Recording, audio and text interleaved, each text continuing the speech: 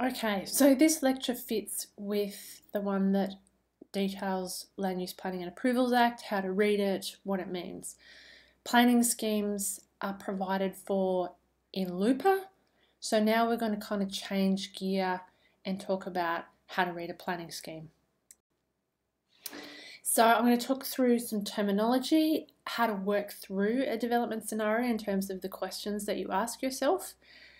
Look at how the schemes are structured and what content is under each part, because no matter which scheme you're looking at, to a certain extent Australia-wide, but certainly in Tasmania, they're pretty similar and they're going to become more similar under the state planning changes. The differences between use development and the quirks of subdivisions, permitted, discretionary, prohibited use, and then the way that different uses are classified. Here are the terms that we're going to cover, so I'll keep flicking back to this slide, but move on to images to explain each of them. So the first one is Torrens title. This relates to the certificate of title that you're asked to provide when you put in a permit application. So Torrens title refers to the system that we've got now, and so when you're asked to provide a title, you'll see on the right here is an image that I know you can't read, but this is what a current Tasmanian certificate of title will look like. And it says who owns the land as well as any other important information that's there. This is different to the old system that we used to have in Tasmania, where you had a system of deeds. So deeds are different because a deed is a legal document that transfers the title of a piece of property from one party to another. So when I first got to Tasmania, quite a long time ago now, 18 years ago, we bought a place up in Mount Stewart, and the deed has our name on it, but it also has the name of the person that we bought it from. The title doesn't. So the old system was that the owner of the land had a chain of deeds of who had owned the property before you. So when we're talking about Torrens title, we're talking about that new system where you just have the title with your name on it as the owner and any other relevant information. And we'll go into the information that's on the title in a minute, but that's the difference between title and deeds, and it's a system of titles that we've got at the moment. So the Land Titles Office has the title register, the plans, the power of attorney register, and it has a register of deeds, but that's separate. So when you hear this term title, certificate of title, this is the kind of background to it. Okay, so the next thing is, what is a sealed plan and how is that related to other words that you might hear like folio plan and folio text? Okay. So this is what a certificate of title looks like. So on the left-hand side is what is called the folio text. This is the text that needs to match the plan, which is given in the middle image here. So it'll show you the various lots, parcels of land around the plan that's being referred to in the title. And so this is the folio plan, and the third page here has information about it might be about easements, and it depends a little bit on the particular situation, but the important parts that you need to know is the folio text, is the text in the certificate of title that relates to the details, and the folio plan is the actual lines mapping, indicating the distances that is on this particular title. So you might also hear the term sealed plan, and you probably can't quite see, but there's an SP 143510, my eyes aren't that good. That's the folio number here, and SP refers to sealed plan. Sealed plan refers to the status of a plan. If a plan has been sealed, then it's been properly surveyed, tied to a known survey benchmark, it's official, it's lodged, it's complete. So a sealed plan is something that's a complete document. The This particular plan, a certificate of title rather, on the right hand side it has some information about easements that describes the right of way in the plan. So this is an example that we used in class last year, and you can't see, but there's a right of way kind of from the middle going through the road at the top. So the words on that third right hand side image describe various notations that in this case relate to a right of way. So it might be something about public reserves, public open space, because subdivisions require dealing with public open space. Anyway, I think that's probably all that you need to know to read a certificate of title. And certificate of titles are important because that's what's required to show who owns the land, so who needs to give their consent when you put in a permit application.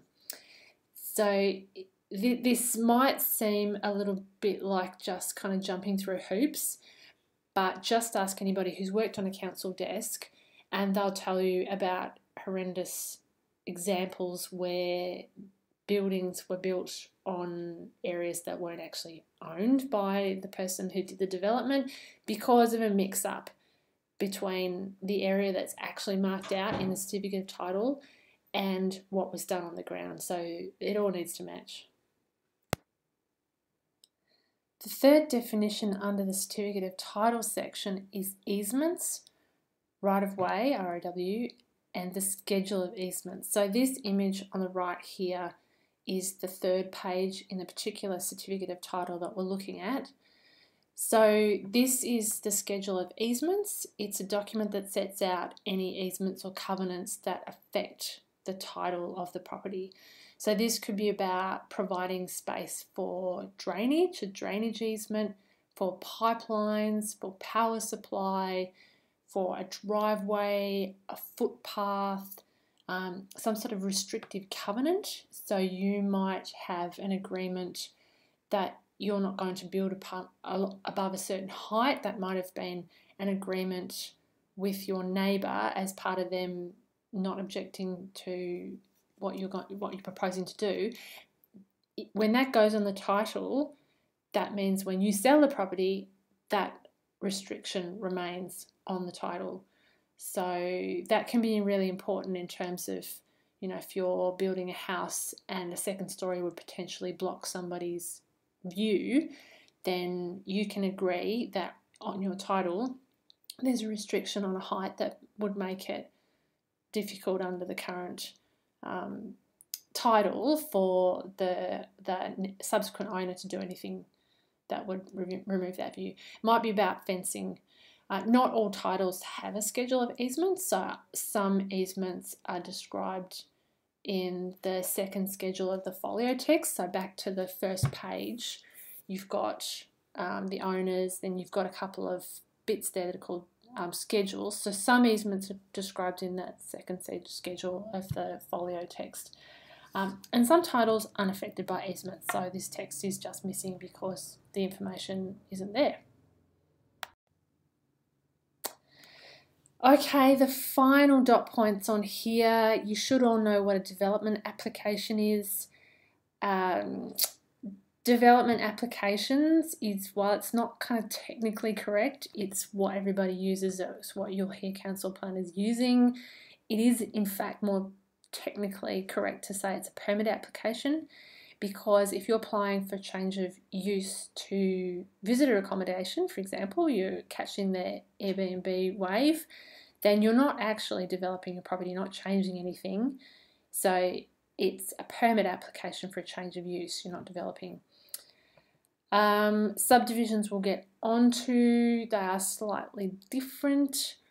A rezoning and planning scheme amendment might be necessary if, as part of your permit application to develop a property, the current planning scheme doesn't permit you to do what you need to do. So your application might be a much bigger application about changing the planning scheme to allow your development to go through. We'll talk about petitions to amend and adhesions. Owner's consent you're already familiar with, so you know that on public land, because we've talked about this with the cable car example, you actually need the owner of the land, whether that's council or state government, to actually put it in writing at the time that you lodge your permit application. With others, you don't need it for lodgement, but it needs to be as part of the process. You do need the owner's consent. So this occasionally comes up in terms of perhaps a deceased estate where kids get the property and it's up to both owners of the land, for example, in the case of two children inheriting the land, that any development has both their permission, because you can imagine a scenario where they were in dispute and somebody put in a permit application to develop the land without telling their sibling. So in this case, this kind of covers off on that scenario because both owners need to give their consent. Public open space and reserve, is not a lot to say about this, but just in terms of the terminology, this comes up when we talk about subdivisions, because as part of a subdivision and a part of the kind of what's called upzoning the land, making money out of the land, then there's a requirement for a certain amount of either space or cash as part of that. And this all comes into the certificate of title and what's required under the Land Use Planning and Approvals Act and the planning scheme. A reserve is generally a term used for state government land, whereas public open space tends to be what councils will call that kind of common area. All right, interim planning schemes. Hopefully you're all...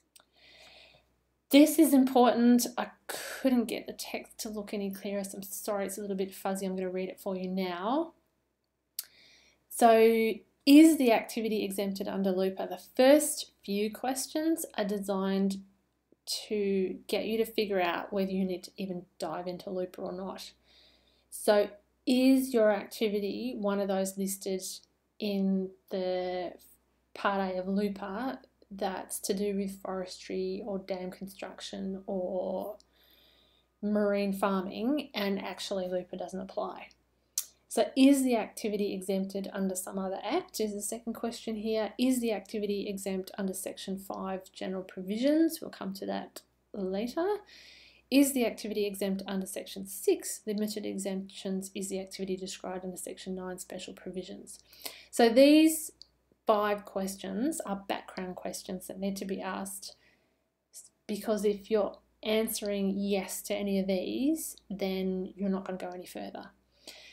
But let's just assume that you've answered no to these, in which case it's an application, a permit application that will run through the normal planning scheme process. So the next question is, where is the location of the use?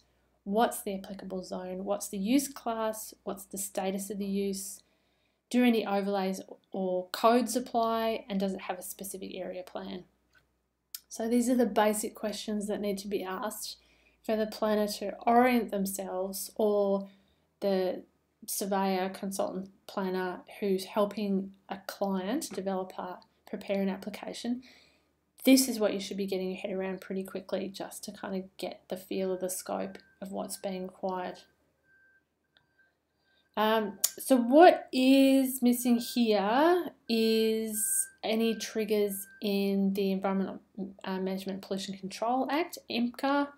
So if the permit application or development application is listed under Schedule 2 of EMCA, then the EPA needs to get involved at a very early stage. So if it's a quarry over a certain size, if it's the whole list of things in Schedule 2 that are triggered. So if that's the case, then you just need to be aware of that. And that's why with bigger developments, it's pretty hard to do this on your own. You need an expert planner, a consultant who is able to help you prepare this kind of documentation. Exemptions to LUPA. So exemptions are, I've covered this as part of some of the video talking about LUPA. So Section 11 of LUPA talks about how forestry, mineral exploration, fishing, marine farming have their own legislation. Section 12 talks about existing use rights. So you might, even though what you're doing as an existing use might be triggered in LUPA, if you're already doing it, it's already in operation, then just because there's changes to LUPA doesn't mean to say you have to go back to the council and apply for the thing that you're doing. So unless you abandon that use, and there's rules around what abandonment means, so I think it's not operating for 2 years, and if it's a seasonal operation, it's around a cumulative 2 years over a 3-year period. If you abandoned, that's different, but if you're using it and you're continuing to use it, then you have a right to use it. So the bottom half of this part, there's dam works too that's specified in that Part A of LUPA about what's exempt. So the second part of this, exemptions might not be specified in LUPA like the ones above, but might be specified in another act. So this is where it's a good idea to get expert advice, because it depends on the particular context and particular development that you're proposing as to what might be triggered. So, for example, Section 67 of the Electricity Supply Industry Act allows an electrical entity to carry out any works prescribed as works of minor environmental impact that would allow for the construction, installation, modification, maintenance, demolition or replacement of electricity infrastructure without requiring a permit under LUPA. So there's some works that are allowed also as part of roadworks that aren't triggered within EMCA, because you can imagine the situation where a utility provider like a telco electricity supplier had to apply for permits just to go about their business. It would get ridiculous very quickly.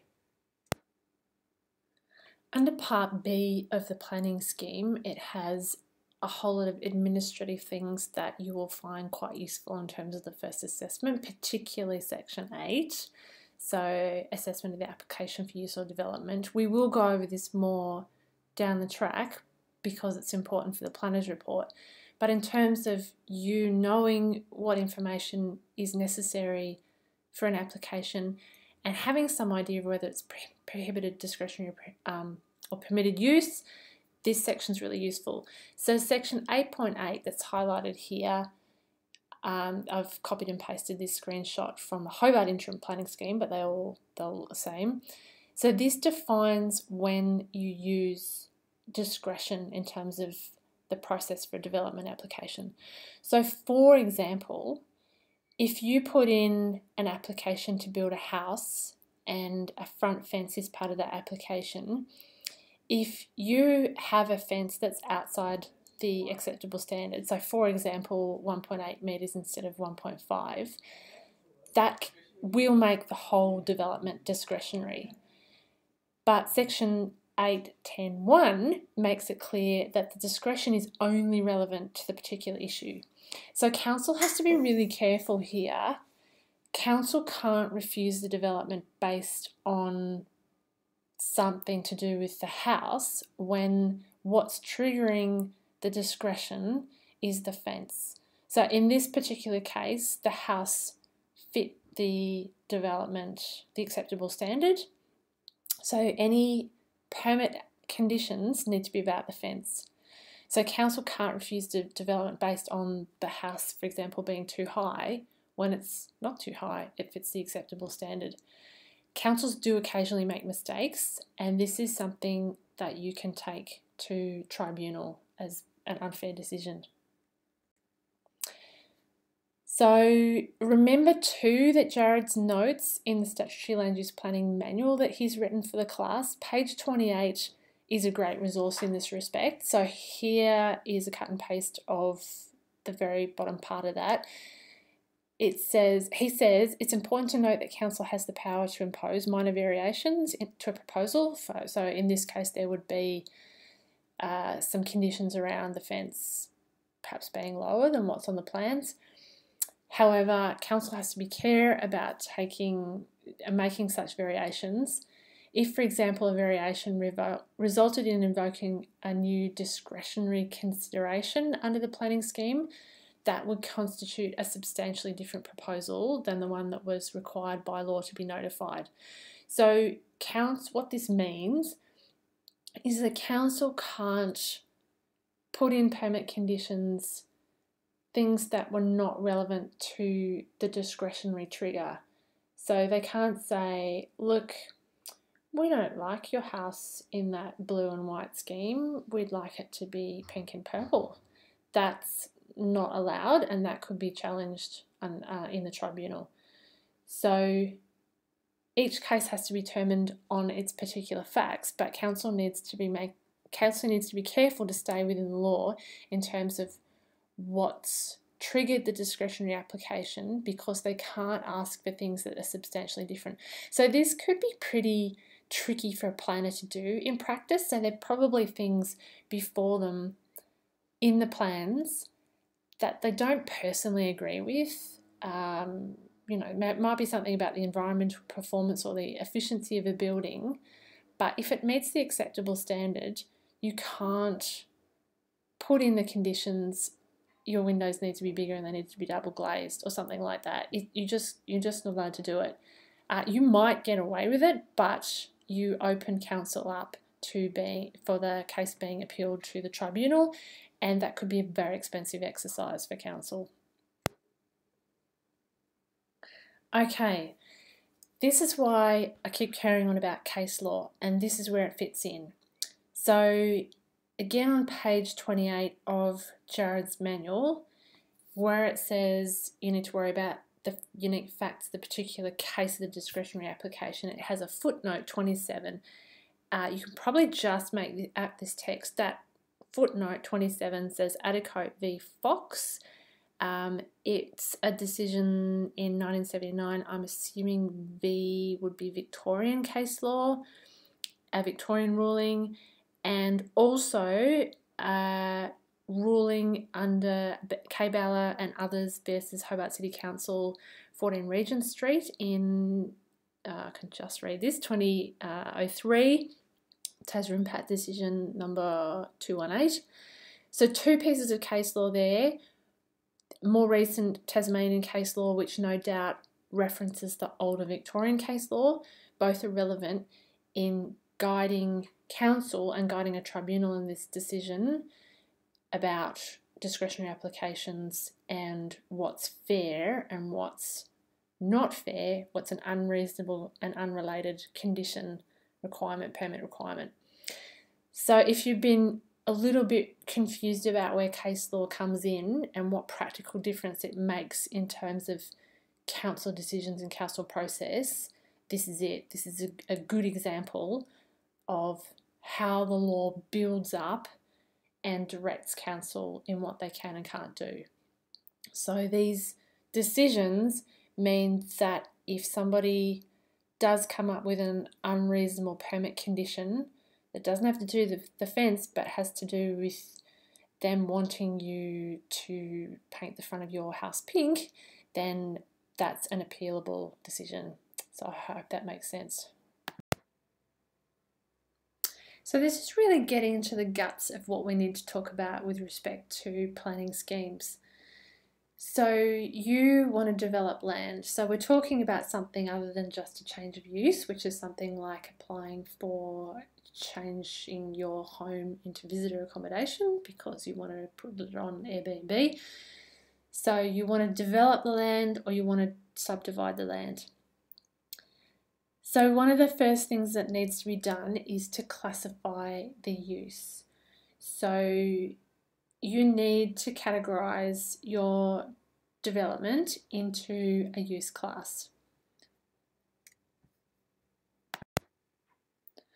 I've simplified the text that you just saw on the previous slide just so it's not so overwhelming, and included a picture here for you to look at as I talk. So the planner needs to classify the use. So what you see here is a tourist development on the foreshore of the Gold Coast. So even though there's different bits to this development, it would need to be classified in one particular use class around tourist development, major tourism assets, something like that. So if there's associated uses, so for example, a caretaker's cabin, that might be somebody's permanent residence, which is different to the visitor accommodation and other accommodation provided on site, it's still an associated use and still part of the main use class, and so it's included in that main use class. If there's more than one use, so it's not a different type of accommodation but something else, then you still put it under the class that best fits. And if you don't have a class that fits, you need to shove it in somewhere. So you need to use whichever class is most similar and put it in there. If you have more than one use, but those uses are really different, so on this particular foreshore block of land, you're putting up a cinema and a car park as well as tourist accommodation, and they're all quite separate businesses, then you're going to need separate development applications, different use, keep those different uses separate. So a particular development application will have a use class. So early on, you'll establish whether the development is exempt, marine farming, fishing, dam. It might be that no permit is required, so you might be putting up a shed, it's under certain dimensions, and this is specified in the planning scheme. You're not required to lodge a permit. Council might want some information about it, so you may well write a letter to council informing them.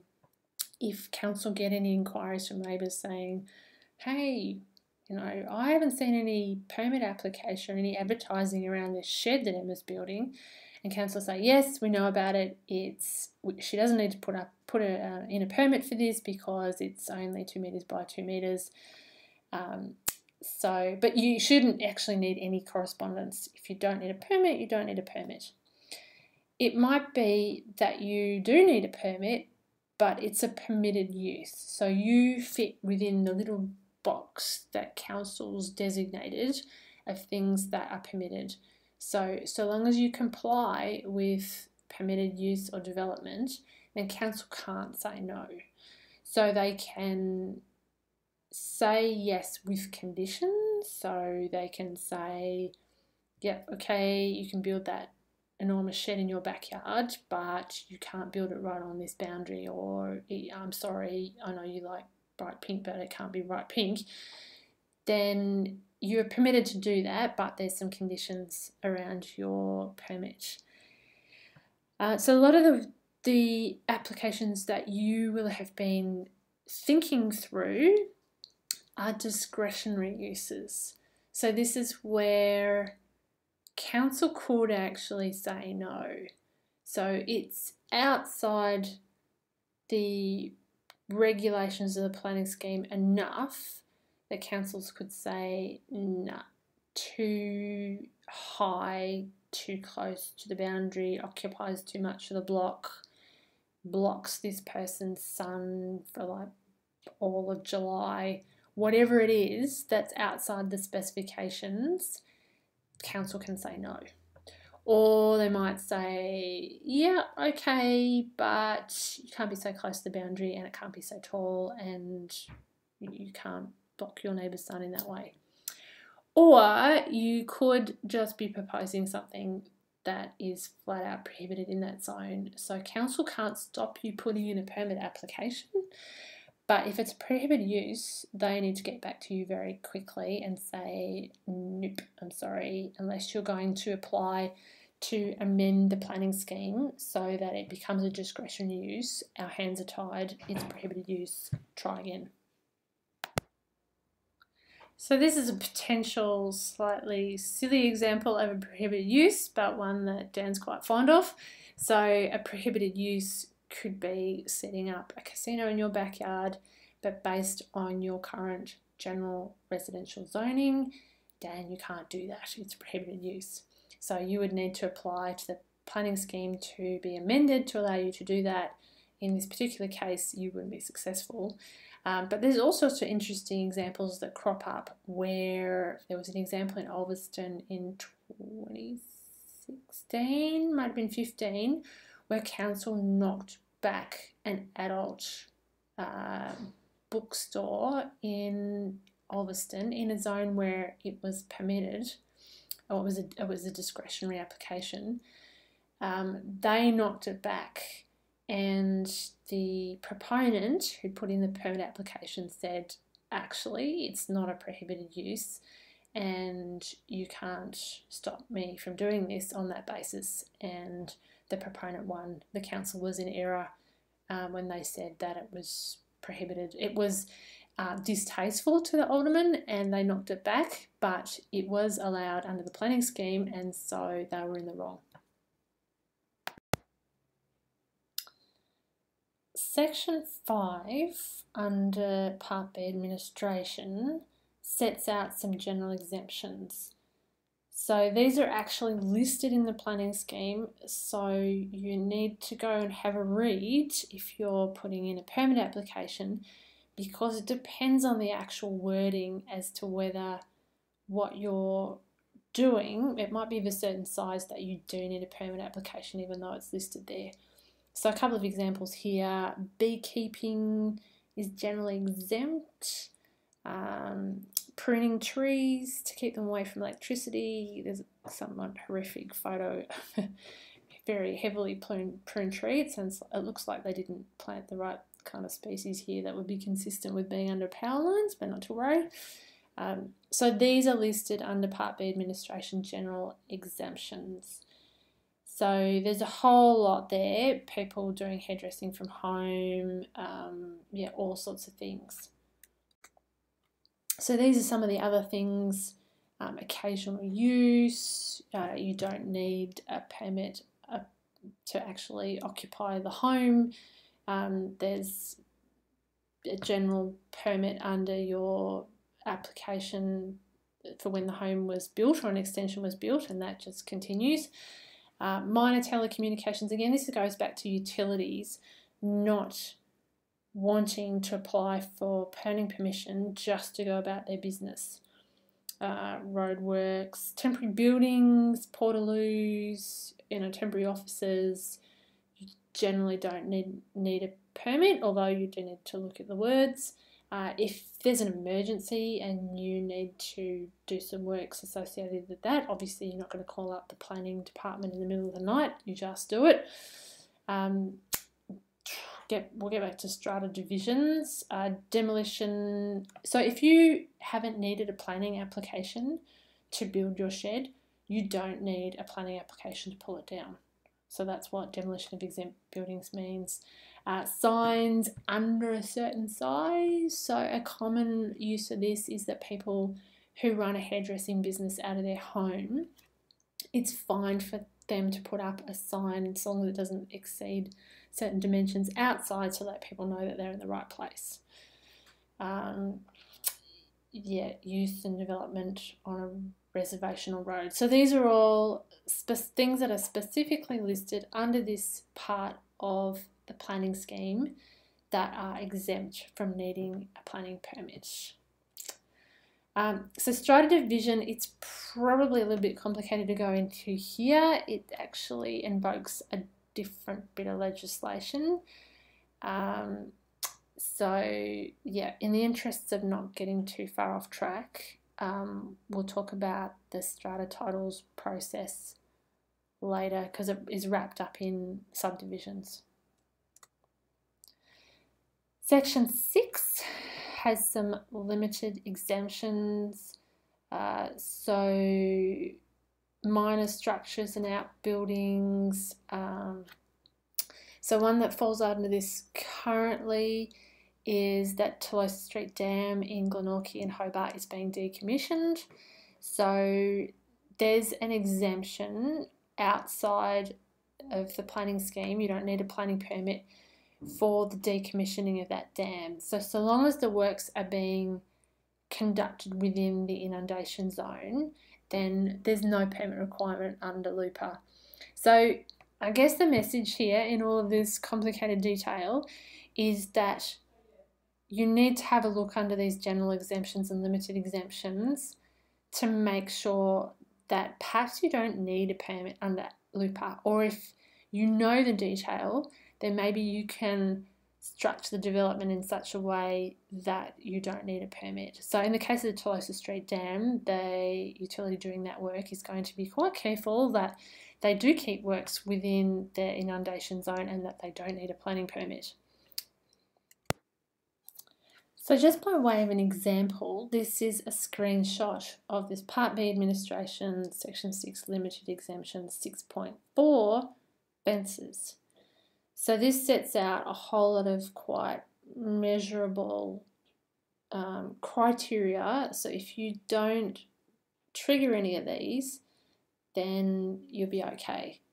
So for example, 641A, so long as it's not in a heritage place or precinct, then you don't require a permit. So if there is heritage considerations, then you're likely going to need to put that, you will need to put that through council because they want to make sure that it's consistent with the feel of the heritage location.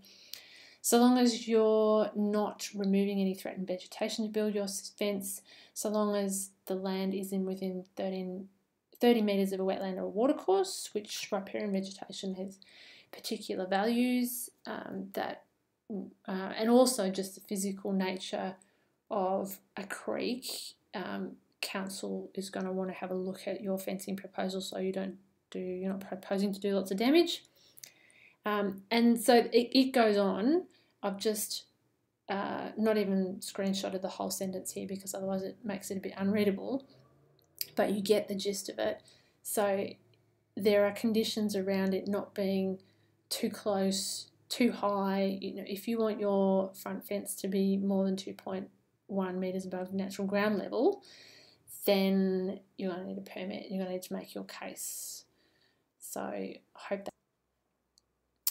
Okay, special provisions. So this is section 9 under part B, and it talks about various. Here's what the Part C special provisions looks like from a screenshot of the Hobart Interim Planning Scheme. So we're down to Part C. Special provisions comes under section 9, and if you expand that out, here's the second screenshot to the right here, then there are 9 subsections under section 9 special provisions. So any changes to an existing non-conforming use, development of existing discretionary uses, these basically trigger a discretionary application.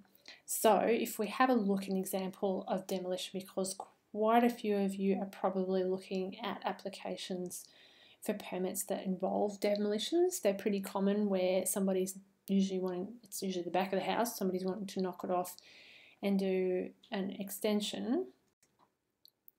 This is what that section of the text looks like. So subsection 941, unless approved as part of another development or it's prohibited somehow, an application for demolition may be approved at the discretion of the planning authority.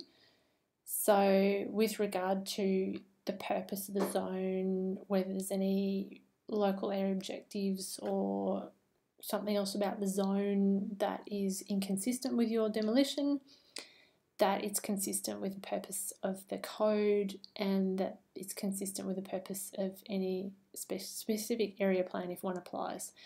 So if you're applying to demolish something, you're in the discretionary area of the permit application process. The next part under the interim planning schemes are Part D zones. So there are a whole bunch of standard zones and each local government area has particular purpose zones. So this is the work that council has coming up in terms of the statewide planning changes, is to make sure that anything in their local area has been translated into this new system. So while the state planning provisions will kind of dictate what goes on, there's a lot of scope for local government to define particular purposes and to tweak things at a local scale. So it's going to be interesting to see how this plays out. It's really important that each zone is mapped, so spatially defined using a map, and that's where the list comes in, Land Systems Information Tasmania. Each zone has all of these different provisions, so there needs to be a purpose, there needs to be objectives, character statements, a use table, there's standards, we'll get onto this, standards for building and works and for subdivision. So not everything applies in every zone. So in a recreational use zone, obviously some things are going to be emphasised over others and some things just don't apply. So, but this is the format, this is a recipe that has needed to be followed. So I think that's all I need to say here. So these are the standard zones that are set out in the Tasmanian state planning provisions. So you can see them there. Dan pointed out that 29 is kind of odd because management isn't really a use, so that's probably not particularly well named, but there you go. And particular purpose zones are, for example, the University of Tasmania is a particular purpose zone. It sets out, it's quite interesting reading if you like that kind of thing, I guess. You know, that University of Tasmania is very important to Hobart, and, you know, Sandy Bay campus is important, and the background reading is kind of interesting in the objectives of the zone and why we value it as a place of a particular purpose. So that's the zones that we're given to work with. Standards. These aren't especially easy to read. So the point here is to show you the difference between acceptable solutions and then the performance criteria. So unless you've got something unusual, you're generally trying to stay within the acceptable solutions. So these examples are from two different examples, so don't read down the page. So on the top one there, this would be from general residential zone. So if there is any office use, because lots of people work from home, then the hours of operation need to be between 8 and 6. So this is to make sure that there isn't kind of an unreasonable amount of noise before 8 o'clock in the morning, even though you might actually already be working. So if you're proposing to run a hairdressing salon from home, then you can't be taking appointments before 8 o'clock. It's the kind of gist of this. So that's the acceptable solution. What they were trying to do with the planning schemes is kind of code everything, but of course that isn't always possible. So then you get these performance criteria, and this is where the wriggle room comes in. So under the performance criteria, if you don't meet the acceptable solution, then you move right into the performance criteria, and the applicable one here is that the hours of operation must not have an unreasonable impact, whatever that is, upon the residential amenity through vehicles moving around or noise or some pump going. So then it's a discretionary application. So council needs to look at what you're proposing and say, okay, so you're proposing to start your operation at 7:30. Is this reasonable given the context? And as part of a discretionary application that would be advertised, the people who might be affected by that have an opportunity to say something. This is the second of those two tables on the slide that we just looked at. So this is about garages or carports. So the standard is that if your garage or carport is set back from the primary frontage of the house at least 5.5 metres, or from the front boundary, that means, or 1 metre behind the facade of the building, even if that's closer to the front boundary than 5.5 metres, then it's acceptable, it fits into that acceptable solution. So if the garage is the same as the dwelling facade, if a portion of the dwelling gross floor area is located above the garage or carport, so the house is actually over the top of the garage or carport, so it's actually part of the house, then it's acceptable. You get the gist of it. So if it's not, so if, for example, you're in Battery Point and a lot of the houses are really quite close to the boundary, so the edge of the footpath, then it might be just completely impossible for you to meet the acceptable standards. And we no longer have a Battery Point planning scheme. It's now part of the Hobart Interim Planning Scheme. So in almost all those cases, you are under those performance criteria. So P2 here says garage or carport must have a setback from the primary frontage that is compatible with existing garages or carports in the street. Take into account any topological constraints. So if it's really hilly and it's just completely impractical to do anything other than what you're proposing, then council will most likely say fine. But because it's not part of the acceptable solution, the acceptable standard, then it's discretionary. Council can say no. So that's how this works. Okay, Part E, codes and overlays.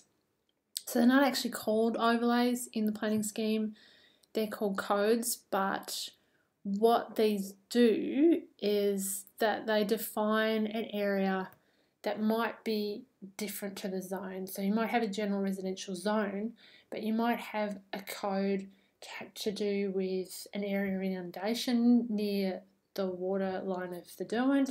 You might have a code that deals with demarcating the top of a hill.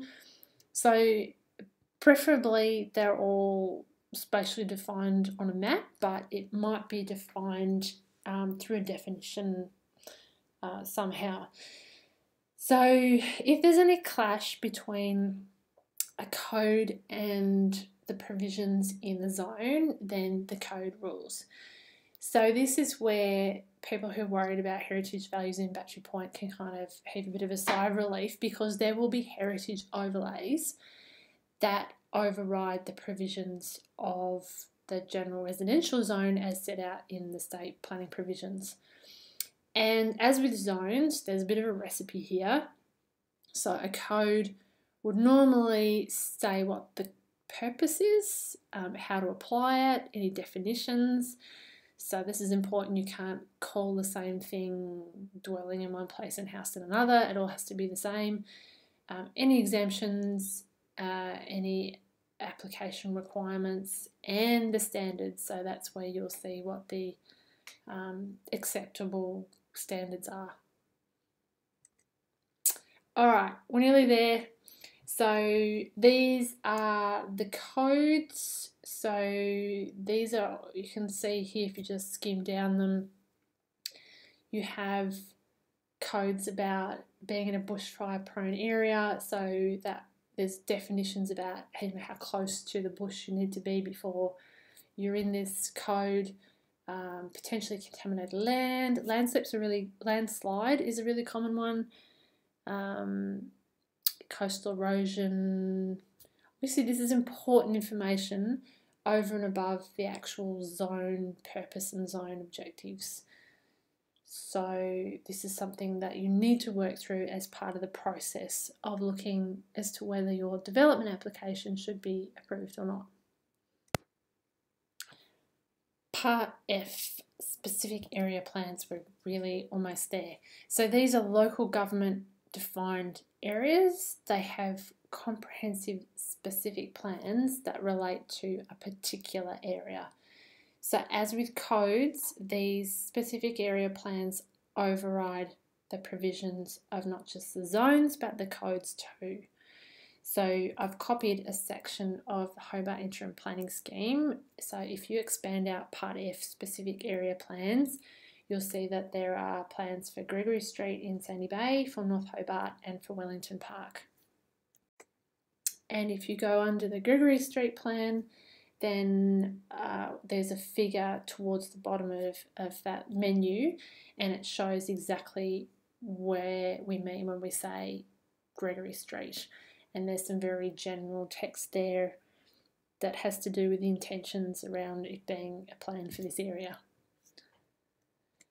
The other one that is relevant that we'll come back to later in semester is that the developer for Glebe Hill Estate, Rob Lynch, is going to come in, and he is going to talk about his subdivision, and that was one of these special areas within the City of Clarence. So it's not part of the general, it's general residential, but it's not actually part of that zone because it has its own specific area plan, and so that's what apply here. So you could make a case of, why shouldn't it have just been dealt with under the zone? That's a good question. It's something that we could ask Rob when he comes in.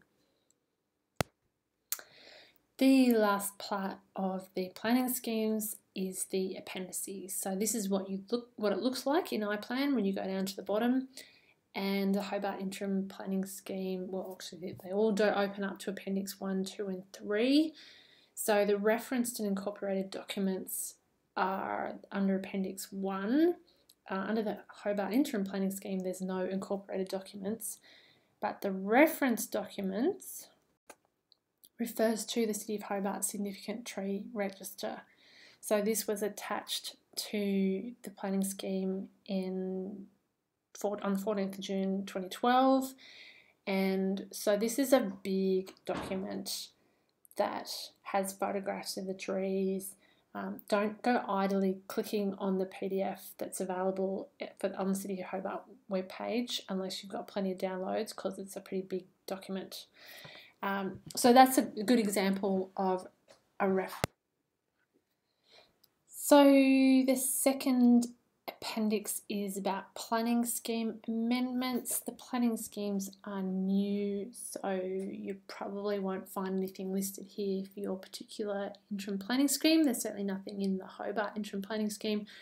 Appendix 3 all contain a version of a planning purpose notice that Peter Carl-Gutland, as the Minister for Planning and Local Government, has that directs councils to the making of local provisions, and that local provisions override the state provisions in certain circumstances.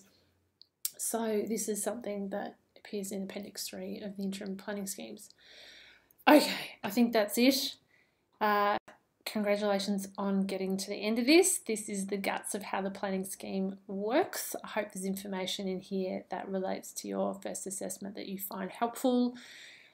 We are fully cognizant that this is not easygoing. This is not something that you gift to people in terms of it being engaging reading. We get that, but it is important in terms of setting out what you can and can't do. And if you're aiming to work in this field, whether it's as a land surveyor, as a consultant planner, as a planner working within council, or simply as an informed member of the public who is having their say about planning reform, then you do need to know the detail. The devil is in the detail, and it matters.